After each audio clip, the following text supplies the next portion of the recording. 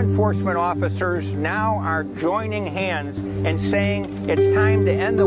war on drugs in order to restore peace and justice to our communities, to stop incarcerating people to the point that we can't afford schools, the problem with guns, gangs, crime, and to start saving our children.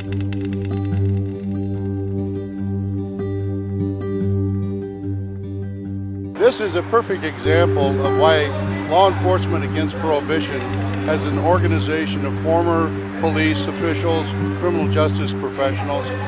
is so important to the contribution towards this caravan. I walked over to the two police cars across the street just a few moments ago, spoke to a young female police officer standing there with her partner. I told her a little bit about LEAP, and I said, take a look at our website. I told her all the reasons that we oppose the prohibition of drugs, and she smiled,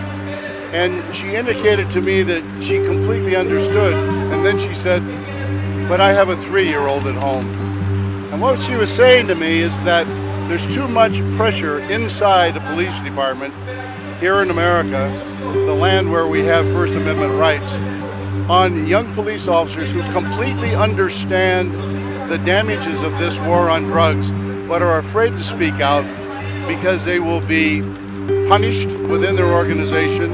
they will be marginalized, and like the Border Patrol officer that spoke out here about 6 months ago, they will be fired.